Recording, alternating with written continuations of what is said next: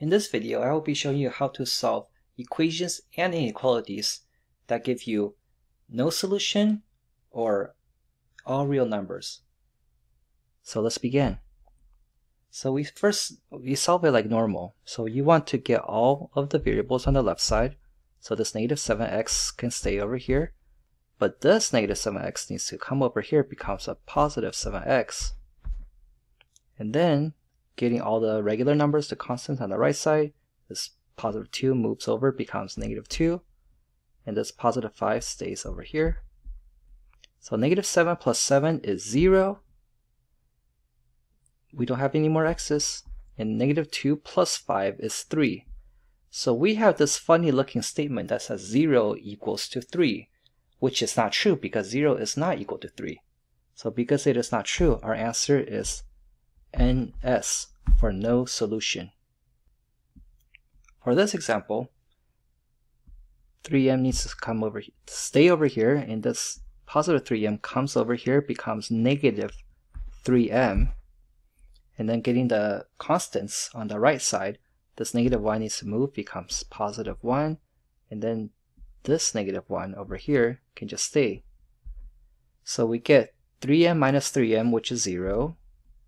1 minus 1, which is also 0.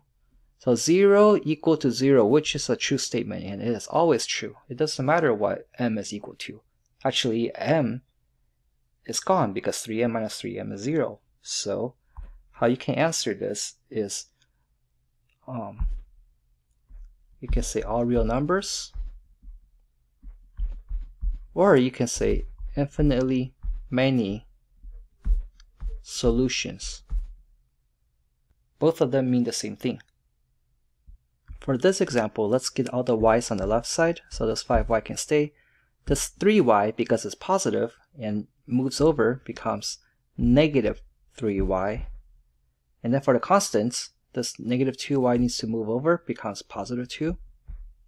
And copy down this minus 2. So we have all the y's on the left side and all the regular numbers on the right side. 5 minus 3 is 2y. 2 minus 2 is 0. Here, we do have a number to divide. So divide by 2, and we get y equal to 0. So I need you to be careful with this. This is the answer. The answer is y is equal to 0. Think back to the first example. First example, we did not even have an answer. So that's no solution because that time we have two numbers that are not even equal. So 0 is an answer. 0 is not no solution.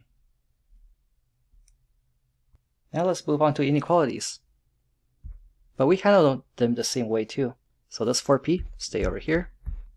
This 4p needs to move, so positive 4p comes over, becomes negative 4p. And then for the constants, this negative 7 moves over, becomes positive 7. And then copy down this negative 7 over here. So 4p minus 4p is 0. 7 minus 7 is 0. Copy down the inequality. So this is saying 0 is greater than or equal to 0. Well, we know 0 is not greater than 0, but 0 is equal to 0. So this is always true. So we can say that this is infinitely many solutions. And for this example, the 2n stays over here. Bring this 2n. Positive 2n becomes negative 2n. And then for the constants, this negative 5 needs to move, becomes positive 5. And then bring down this negative 5. 2n minus 2n is 0. 5 minus 5 is 0. This symbol, copy it down. It says 0 is less than 0, which is not true. If it says 0 is less than or equal to 0, then that means it is true because 0 is equal to 0. But here, 0 less than 0, that is not true, so we say no solution. For this example, this negative 3x stays over here.